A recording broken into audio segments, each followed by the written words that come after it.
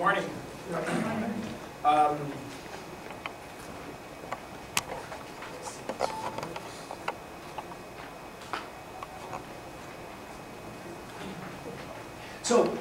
name is Jim Naprawa. I'm one of the attendings in the emergency department. We're going to talk about pneumonia, wheeze, and asthma in the young child. You see this stuff all the time. It's very common, very confusing. This has been one of my obsessions over the past 15 years. Is trying to figure out when pneumonia is pneumonia, when wheeze is asthma, and things like that. It's a complicated story, and hopefully you get some information out of this that can help you when you're seeing patients on the floor or in the ER, wherever you work. So we're going to start with a case. 20-month-old male with 2 days of cough, difficulty breathing, temperature up to 102. He's got rhinorrhea. Moms are giving him cough and cold syrup, which is not helping. And he has a past medical history of pneumonia ×1. Have you guys ever seen a patient like this? This is like every day in the ER, sometimes 3 and 4 times a day, right? This is super common. Physical exam, he's in respiratory distress. He does have a fever, and he's a little bit hypoxic. He's moderate respiratory distress, got intercostal retraction, decreased air entry, left greater than right. You hear loud expiratory sounds. What are those? I don't know. You hear crackles bilaterally. The resident hears something entirely different from you. The RT hears something entirely different from both of you, right? So this is kind of a standard kid that we see very often. So in a kid like this, what would be your first thought? What would be your first concern in this kid, and what would you want to do with him? Anyone? Rule out pneumonia. Rule out pneumonia, right? So does this kid have pneumonia? So what we're going to be talking about in this lecture is how do we determine if this kid has pneumonia? And when we say pneumonia, what do we really mean? Chest X-ray. Well, chest X-ray, yes. And does this kid need antibiotics? So is this a bacterial process or is this a viral process? Okay, so that's what I'm really trying to figure out in this kid. Is it bacterial or is it viral? Anything else we want to do for this child besides an X-ray? Maybe some oxygen, right? And the other thing is that residents and a lot of attendings actually step right over is this, right? They're like, oh, he's had pneumonia in the past. What? Why is this kid in the hospital again for difficulty breathing and he's had pneumonia in the past? That shouldn't happen. So we need to figure out what happened here, okay? So the most likely cause of this patient's presentation is strep pneumonia, human metapneumovirus, and yes, that's a real thing. Yep. Mycoplasma or Staph aureus. Anyone have any guesses? Strep. Okay? So strep is the most common cause of bacterial pneumonia that we see in children. Okay? I would argue that this kid most likely has human metapneumovirus, and we're going to talk about why I think that is. Mycoplasma, not so common in little kids. Staph aureus, luckily we don't see very often. That's a really horrendous pneumonia. Those kids are typically very sick. Okay, so we'll talk more about how I came to my conclusion as human metapneumovirus as the most likely, more likely than a bacterial pneumonia. Okay? All right, so our objectives are to ask all patients presenting with cough and difficulty breathing 5 important questions to help effectively and accurately make the diagnosis. Okay? Improve recognition of asthma in young children. Screen patients for presenting patterns of viral versus bacterial pneumonias, and use evidence-based medicine to improve care of the child with asthma exacerbation. So we'll talk about why we do some of the things we do for these children. Definition of asthma is a chronic inflammatory disorder of the airways. They get reversible airflow obstruction, which means it gets better if you give them albuterol and or steroids, and sometimes it gets better just on its own, if it's mild. And bronchial hyperresponsiveness. So the bronchioles are really twitchy in kids with asthma. They tend to kind of overreact and clamp down. And that's when you get the coughing and the wheezing, difficulty breathing. Inflammation causes the airways to overreact to a variety of stimuli. Viral uritis being the most common. Physical activity, changes in weather, we know these things, right? Cigarette smoke, allergens, all that stuff. The interaction can be highly variable among and within patients over time, so it's really a pretty heterogeneous disease. So, you know, they don't all act the same, and they don't all sound the same. And so that makes it more challenging to figure out some of these kids who maybe cough more than they wheeze. And so parents come in and say, oh my gosh, my kid's coughing all the time, coughing at night, and a lot of times doctors say, oh, it's just a cold, right? And parents get told this over and over again, and sometimes it's not just a cold. One of the quotes I like in the literature is from, I think Dr. Weinberger is an allergist, in Pediatrics from 2007, the distinguishing characteristic of asthma is the response to bronchodilator or corticosteroids when the patient is symptomatic. Okay? So, in these kids who are coughing, having difficulty breathing, sometimes they don't have that classic wheeze that we expect. Sometimes they don't have any wheezing. And so sometimes we have to go by the history as much as by the physical exam. What are the parents telling us in terms of the kid's symptoms? Asthma is the most common chronic disease in childhood. At least 6.5 million kids in the United States are affected. Higher prevalence rates have been shown in other studies, especially in urban settings like Washington, D.C., down here, I think that's Washington, no, this is Chicago, this one is from Washington, D.C.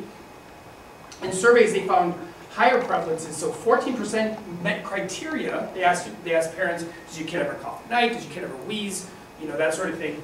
So 14% of kids had a diagnosis of asthma, and then when they asked parents about symptoms, another 10 to 15%, they concluded probably undiagnosed asthma. Okay? So up to 25% of kids in some of these urban settings, which is, we're in an urban setting, so lots and lots of asthma, and lots of undiagnosed asthma. Morbidity and mortality, poor children are 40% more likely to have been hospitalized for asthma, and urban children often use ED as a source of primary care for their asthma. So this is something that we see all the time, and we need to look for these kids and identify them and treat them appropriately. When do asthma symptoms begin? According to the National Asthma Education and Prevention Program guidelines, that's the guidelines, expert-based guidelines, 50 to 80% of children with asthma have their first symptoms before the age of 5. Initial symptoms of asthma in 25% were before 6 months of age, and 75% before 3 years of age. How many of you guys have heard the notion that you can't diagnose asthma in kids less than 2? Worry. Yeah, we'll talk about worry in a minute. Yeah. So everyone heard that before? Can't diagnose asthma less than 2. Do you guys still hear that in the wards? It's becoming less. It was the standard teaching when I was in medical school and residency. It's becoming less, but it's still a prominent thing that you hear parents say, oh, the doctor said he was too young to be diagnosed with asthma. So there's no lower age limit that you cannot diagnose asthma at. Okay. The problem with, well, let me talk about this first. So the NAAP guidelines also say asthma in early childhood is frequently underdiagnosed as pneumonia, bronchitis, URI, worry. So this under recognition, well, so when these young children with asthma, oftentimes they're getting kind of called pneumonia all the time. They're coming in for frequent evaluations in the ER, getting hospitalized, and they're getting diagnosed with pneumonia, worry, bronchiolitis, and it's really something we need to pay attention to, and that's why I pointed out in the first case, that child has a history of pneumonia. So that's already a red flag to me that maybe there's something more going on in this child besides just 2 pneumonias, which 2 bacterial pneumonias in a young healthy child would be very unusual. Okay? So under recognition leads to all sorts of things: ER visits, hospitalizations, decreased quality of life for families and patients, missed work, all sorts of things. Why is it so difficult? Why can't we just say, you know, if a kid comes in multiple times with wheezing, why can't we just say you have asthma? Well, the problem is that lots of kids wheeze in the first few years of life. 1 in 3 would have had at least 1 episode of wheeze before the age of 3. The majority of these kids do not have asthma, and they do not develop asthma as they get older. The complication is, as I said before, most of the kids with asthma start early on in life. So you have all these wheezers coming in, and some of them, a few of them, have asthma. And so trying to tease out which one of these kids is the asthmatic is very tricky and difficult. And we don't have a better way of identifying asthma in young children. Okay, so that's not right. Why so difficult? Well, we can't do pulmonary function tests in kids less than 5. We just can't do it. They can't blow in the tube. They can't do it reliably. So we don't have an objective measure of reversible airflow obstruction. So in little kids, the recommendations from the guidelines are, if you suspect asthma, you give a trial of therapy and see if they get better. If they're having frequent symptoms, it would be inhaled steroids, and you do that for 4 to 6 weeks or 4 to 8 weeks, and you see if they get better. If they don't get better, then you start thinking, okay, is something else going on? Do we need to do more testing? Is this kid, whatever. So it's trial and error in young children, and a good history and physical exam in response to therapy. Okay? So other things that make it difficult, they have confusing presentations. They almost always have fevers, because the most common cause of fevers in little kids are viruses, and the most common cause of wheezing in little kids are viruses. So they go together. So when you have a kid with a fever, and they're having difficulty breathing, and you hear stuff on their lungs, yeah, something's going on in their lungs. It doesn't necessarily mean that they have a bacterial pneumonia. In fact, when I hear crackles and wheezes and they're really working hard to breathe, first thing I'm thinking is, this is probably a viral infection, not a bacterial infection. And that's counterintuitive to what we've all learned in our studies. The problem with the way we study pneumonia in medical school and nursing school is that we learn adult pneumonia. We don't learn pediatric pneumonia. Right? Adult pneumonia is localized crackles, decreased breath sounds, fever, right? That equals pneumonia, and most pneumonias in adults are bacterial. Right? In kids, totally the opposite. Most pneumonias are viral in kids less than 5. Okay? So, and then the breath sounds change all the time. We hear crackles, we hear this, that, and the other thing. So these are challenging exams, especially when the kid's screaming their head off. As we said, it's a heterogeneous disease. How do we know it's not just bronchiolitis? Bronchiolitis is also a very common cause of difficulty breathing, especially in January and February. Every year we get an epidemic of it. There are American Academy of Pediatric guidelines for treating bronchiolitis, and the treatment recommendations for bronchiolitis from the AP are, don't give albuterol, don't give steroids, supportive care only. So I'm sort of saying a little different thing. But I'm not talking about the 2 or 3 or 6 month old in February who comes in with a big snotty nose and on your lung exam, okay? Those kids, I'm mostly in agreement with the AP guidelines. But when you have a 20-month-old come in and they're wheezing, we just had one last night, I'm going to try a little bit harder in those kids. I might push the albuterol a little bit more, especially if the kid has certain things on his history, if he's done this in the past, things like that. So when the mom says he had pneumonia in the past, my first question is, not did he get antibiotics, but did they give him breathing treatments? Did they say he was wheezing? Did you think he was wheezing? Did the albuterol help? Okay, and the answer to those can help you in your assessment of the child now. History, it requires patience and really detailed questioning. The parents are stressed out. Does he have any past medical history? No. Has he ever had pneumonia before? Yes. Oh, okay. So has he had difficulty breathing in the past? Have you been concerned about his breathing? Things like that. You have to ask a lot of questions. So back to our first case. This is the kid, 20-month-old with 2 days of cough, difficulty breathing, with pneumonia in the past, with wheezing and crackles all over the place. My first step is not to get a chest x-ray. My first step is to get more of a history. Okay? So this is where the 5 important questions come in. These are my 5 important questions. I find them very useful in terms of assessing these kids, and I do this on any kid who comes in with their parents who are saying he's coughing a lot or he's having trouble breathing. So, has he ever wheezed or had breathing problems in the past? Does he have atopic dermatitis, eczema, or seasonal allergies? Is there any parental history of asthma? When he's not sick, does he ever cough at night? When he's not sick, does he ever cough or wheeze when he runs around? Right? And depending on the answer to these questions, I'm going to ask some more questions. But these are the 5 ones that I want to ask all parents. And I did not print out copies of this lecture. I'm happy to send it to you guys or send it to Fran and she can distribute it to you guys. So don't feel like you have to write all this stuff down. If you miss something, it's okay.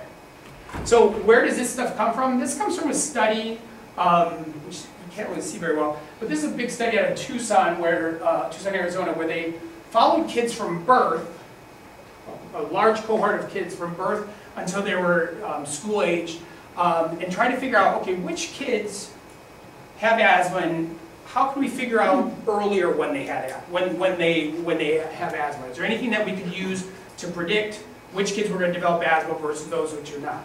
And so it's called the Modified Asthma Predictive Index.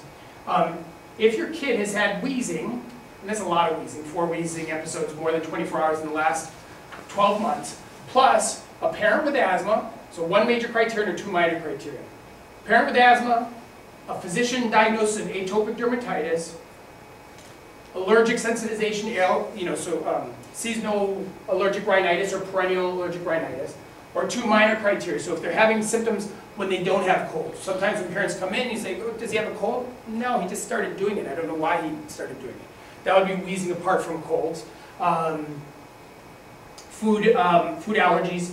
If you have a kid who's atopic or has a strong family history of atopy and they're doing this a lot, then I'm more likely to say in a 20-month-old, okay, I think your kid has asthma.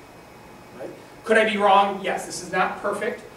If you meet criteria, there's like a 2/3, 67% chance that when you're 6 or 7 and they can do pulmonary function tests on you, that you will have asthma. If you don't meet criteria, then it's likely that you're not going to have asthma when you're 5 or 6 or 7 or 8. Okay? So we see lots of kids who come in with wheezing, and every time they get a cold, they wheeze. Mom, any history of asthma in the family? Nope. Any eczema? Nope. You know, in those kids, you can say, well, this is probably going to go away as you get older, and as his airways get bigger.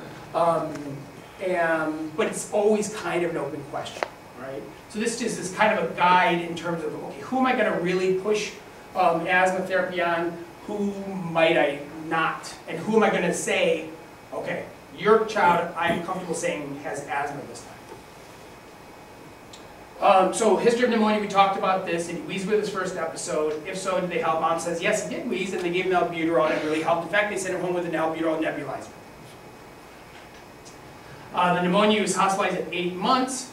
He had the exact same symptoms he has now, and the albuterol did help. He's also been diagnosed with bronchitis by his doctor. They gave him albuterol nebulizations and some antibiotics a couple months ago at his doctor.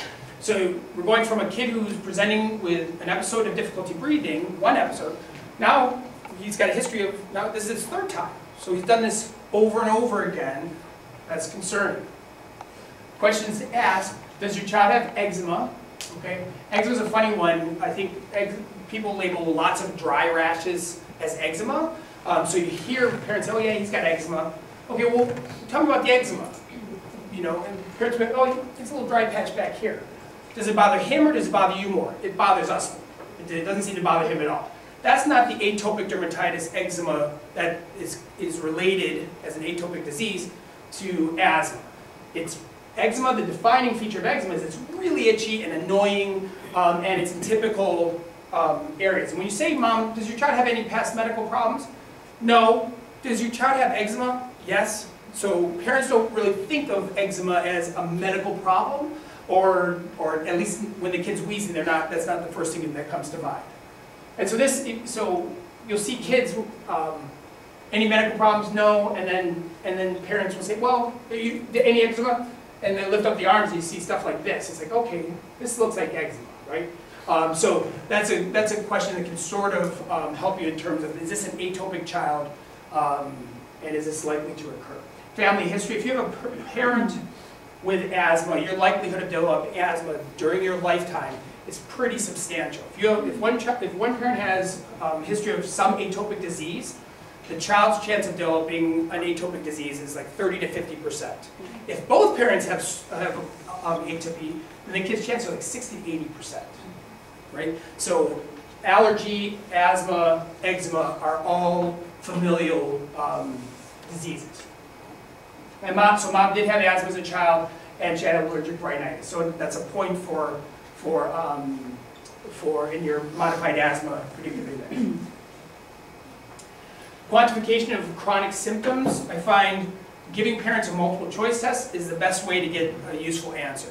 If you say, Mom, does he ever cough when he's not sick? Does he ever wheeze when he runs around when he's not sick? It's very vague and parents don't know what to do with it. If you say, on the other hand, Mom, when he's not sick, over the past month or two, does he ever cough to the point of waking up at night or have symptoms at night that disrupts his sleep? If the answer is yes, okay, give me a number over the past 1 or 2 months. 1 night a week, 2 nights a week, 1 night a month, more or less. Every night, if they say, every night, if they say no, that's useful. Same thing with wheezing and cough when they're running around, right? These are sort of shortcut questions, but I find them useful in terms of gauging how bad the kid's problem is. And we have kids, parents will come in and say, oh yeah, he coughs 3 or 4 nights per week to the point of waking up, even when he's not sick. How long has that been going on? Years? If you have kids, you know what it's like when your kids don't sleep at night. That is bad, right? So, so 3 or 4 nights per week all the time that's certainly not normal. Okay? This is a confusing slide. I don't want to make too much of it, but this is how we diagnose and how we classify asthma severity. When we talk about impairment, that's the nighttime awakenings. Interference with normal activity. How often are you using your albuterol every week when you're not sick? Then there's this risk category. I'm sorry, it's not showing up very well. Risk category was added to the 2007 guidelines, and a severe exacerbation was identified by exacerbations that are so bad you need oral steroids. Okay? And so you can have 1 episode a year requiring steroids or going to the emergency department and be an intermittent asthmatic. But if you have 2 or more, that even if you don't have symptoms when you're not sick, that bumps you into the mild persistent or the persistent category. Okay. Notice in young children, nighttime awakenings, 0 is allowed. So if the kid's coughing to the point of waking up when they're not sick, 1 to 2 nights a month, that's a problem. Okay. And for mild, moderate, or severe persistent asthma, that I think is for the primary care doctors and the pulmonologists. In the ER, what I really care about is, are they persistent or are they intermittent? If you think about it, if you go to the ER, that's 1 a year, right? You're already in the range where I'm going to be like, you have a good chance of being persistent. And if the difference between persistent and intermittent is inhaled steroids, daily inhaled steroids. And so studies have shown that if you have a kid who shows up in the ER, has 35, upwards of 75% chance of having persistent asthma. And so if they're not on inhaled steroids, or the parents aren't giving them every day, that's a problem, right? And the red is what our kid has. If you go by the most severe category, so he really is meeting criteria for severe persistent asthma at this point. Okay? All right, so in this case, personally, I would not get a chest x-ray on him. I've gotten a million chest x-rays on kids like this in the past, and they're just not that useful. In fact, I think they make things more confusing. And there is literature to support me in that notion. I don't have a problem with physicians and providers getting x-rays on kids like this. The problem is in the interpretation of the x-rays once they get them. Okay? So I would give this kid a trial of albuterol, probably an hour. We have our new asthma algorithm in the ER that we're using. I would give him an hour of albuterol. I would give him steroids, and I'd come back and take a look at him. And look at him. He's running around the room. Mom's annoyed now. You always know it's time for the kid to go home when mom's like, sit down. Right? So he improved air entry, no retractions, no wheezes. He's still got a few scattered growls bilaterally. Okay? So someone will get a chest X-ray on this kid, and that's okay. It doesn't show up the best, but does anyone see anything? So if you look on here, it is very common for us to get referrals, and they'll say, the doc will say, I think he's got a little pneumonia developing here, an early pneumonia. So I give him antibiotics, right? This is actually normal hilum. This is your pulmonary bronchi and vessels. This is also hilum, okay? And so, you have to interpret this film. And the interpretation of the film often is atelectasis versus pneumonia correlate clinically. Guess how many times the doctors tell parents that their kid has atelectasis on their x-ray? It doesn't happen. They say, I think your kid has pneumonia, let's give him some antibiotics. Okay? So that's why you want to be careful about getting x-rays. If you get x-rays, you want to be careful about how you interpret them. Right? So this kid, a lot of kids I see with wheezing, I tell parents, I'm not going to call your kid asthma at this time because you don't have a family history. He's only done this a couple times. I do use the term WARI, which is wheezing-associated respiratory infection, a lot. I kind of like that diagnosis. I like it better than reactive airway disease, which I think is just non-specific and confusing. But in a kid like this, who has a history of eczema, who's wheezed, this is his third time doing it, and he's saying all these symptoms when he's not sick, I feel very comfortable saying your kid has asthma, persistent asthma, and we're going to treat him like that. And if he doesn't get better in a month, I want you to talk to your doctor about getting in to see a pulmonologist. Okay? Because then, if he doesn't respond to our therapy, then we need to start thinking, is there something else going on? I would give him, well, this is a little bit old. I wouldn't do prednisone, we do Decadron now, and we'll talk about that in a minute. I would give him albuterol to go home with, and I would initiate daily inhaled steroids for this kid in the ER. Okay? Any questions about that? Okay. All right, case 2 is an almost 4-year-old girl with past medical history of UTI ×2 with abdominal pain and fever to 102.4 for 10 hours. The abdominal pain is intermittent, it wakes the patient from sleep, periumbilical in location, no vomiting or diarrhea. This kid looks sick. She's febrile, tachycardic, she's breathing a little bit fast, she's ill-appearing, looks uncomfortable, chest is clear. Abdomen, she has diffuse tenderness over the right middle and lower abdomen. She's got guarding but no rebound. The rest of her exam is normal. What do you think about this kid? Asthma? Doesn't sound like asthma, right? This is a kid that I thought had a ruptured appendicitis. Right? Young kids, we don't see appendicitis that often, less than 5. When we see them, they're oftentimes ruptured for unclear reasons. And I was worried. I really thought she had a ruptured abdomen. Her white count was 26, which also went along with that. And this is a while ago. It was before we were routinely doing ultrasounds for appendicitis. So we called surgery, and they're like, yeah, we need a CAT scan. That was going to take a little while, so I got acute abdominal series just to see if I saw anything on the belly. And this was and as part of your acute abdominal series, a chest X-ray is part of your completed abdominal series. Anyone see anything here that looks amiss? So right here, something's going on here, right? This looks much different than our last film, right? This is a pretty impressive infiltrate. Could it be atelectasis? I guess. But there's something going on there. No cough, no rowels. You listen to her lungs again, clear. So what's going on in this kid? Oh, the CAT scan was negative. We got the CAT scan. The appendix was normal. Most likely cause of this patient's presentation, same players. Anyone have any guesses? So this is actually a fairly classic case of strep pneumonia.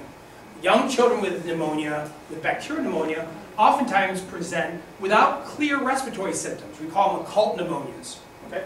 And really significant abdominal pain can be a presentation of these children. So she had rapid onset of high fever, looking sicker than 95% of the kids we see. and we gave her antibiotics. She got admitted to the hospital, and she went home the next day. Okay, so that's a classic strep pneumonia case. And the fact that she didn't have anything on lungs is annoying and frustrating, but known to happen. All right, pneumonia, we're going to talk a little bit about pneumonia. Most common, of all age groups, pneumonia is most common in kids less than 5. It's less common as kids get older. And age of the patient is really important when you're trying to figure out, is this a virus, is it a bacteria, what is going on, what's causing this pneumonia. Viral versus bacterial versus atypical, atypical is being mycoplasma and chlamydia. Your guess is as good as mine.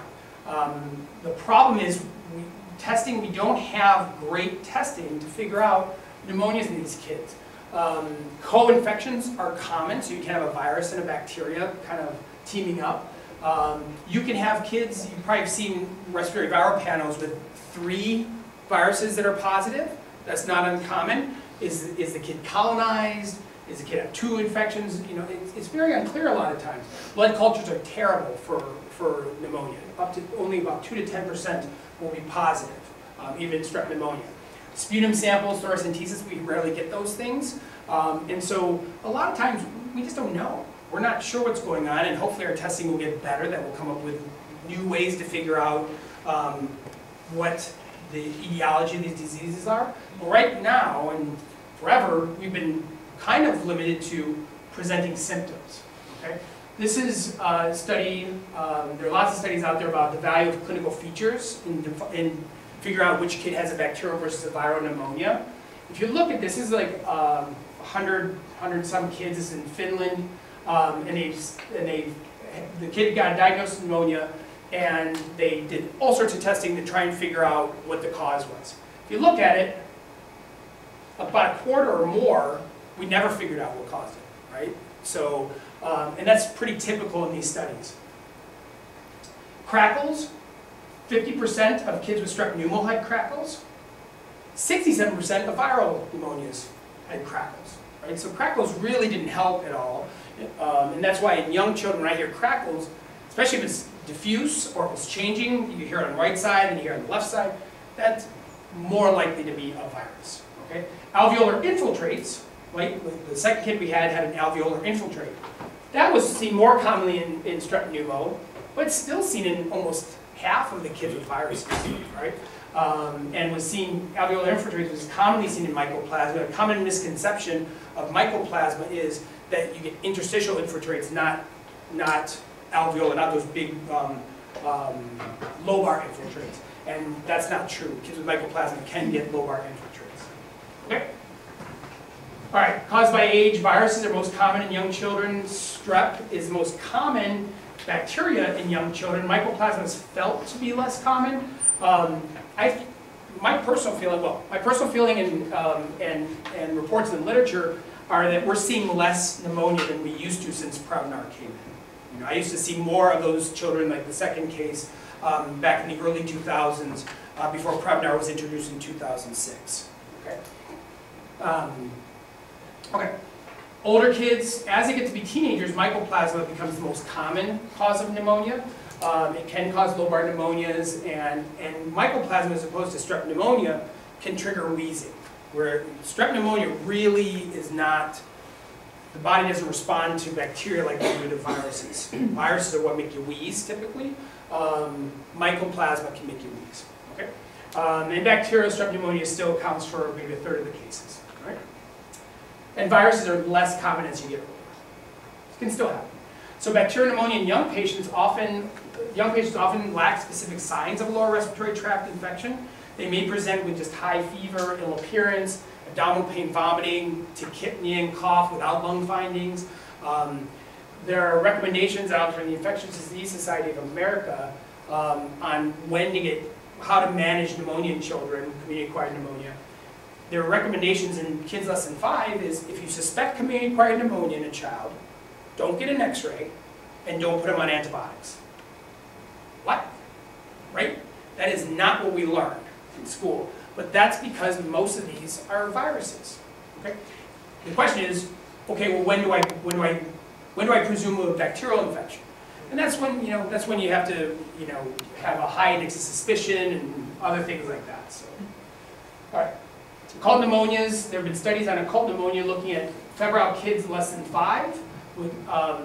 If a febrile child less than 5 had leukocytosis, a large percentage of them had pneumonia, even without respiratory symptoms.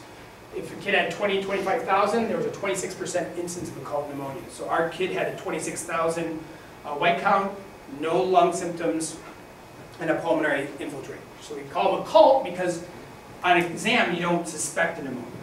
Okay. All right. So I find this chart to be really useful in terms of helping me when I'm trying to figure out what's going on with the child. Viral versus bacterial. Viruses, they tend to have a lot of URI symptoms. They have respiratory distress, retractions, rowels, wheezing, okay, all the things that our first kid had. Versus bacterial, rapid onset, toxic appearance, rigor, they look sicker than your average kid, absence of respiratory distress, unless they have a large effusion, which is pretty rare. Absence of wheezing goes for bacteria. This is actually, you can find this on Up to Date. They use, in the pediatric pneumonia article, this is cited in Up to Date. So it's still really one of the better tools of the bad tools we have to figure out what's causing pneumonia in young children. Lobar consolidation. So if the kid in the first case had an x-ray that looked like the kid in the second case, right? So if that kid with wheezing and crackles all over the place had a big, ugly, lobar-looking infiltrate, I would treat him with antibiotics. Okay? I would also treat him with steroids and albuterol, but I would cover them for antibiotics because, okay, that's a pretty impressive infiltrate, I'm going to treat that. And occasionally you see that. Remember, viruses can cause lobar infiltrates too. So, but if I do see an x-ray that's impressive, I'm going to treat him for a bacterial infection, but I also treat him, if the story's right, I also treat him with steroids and albuterol. Okay? Case 3, I'm sorry, is a 4-year-old male, history of Down syndrome and asthma, comes in with a fever, cough, congestion times 3 days. He was diagnosed by the private physician or some outside urgent care with otitis media a couple days ago. Amox was started, but the patient won't take it, keeps spitting it in Dad's face, and Dad is pretty mad. He's one of those guys who comes in and, you know, hey Dad, sorry about your weight, how you doing? What's going on? He doesn't want to hear the story. He's sick, right? I go, okay, sorry. So, in this kid, I saw this with a fellow back in my days in Columbus, Ohio, and she's like, well, I think he has a pneumonia because he's got these high fevers and he's coughing a lot, and I'm like, okay. And she also, and when you go and look in his ears to see if he's got an ear infection, he has so much wax in his ears, it's unclear how anyone could see past that to see an ear infection. When we dug the wax out, he did not have an ear infection. But he is, you know, he looks ill but non-toxic, kind of sitting there droopy. His pulse ox is okay. And his lungs sound clear on the fellow's exam when they report to you. Okay? So, the fellow got an x-ray, which was okay.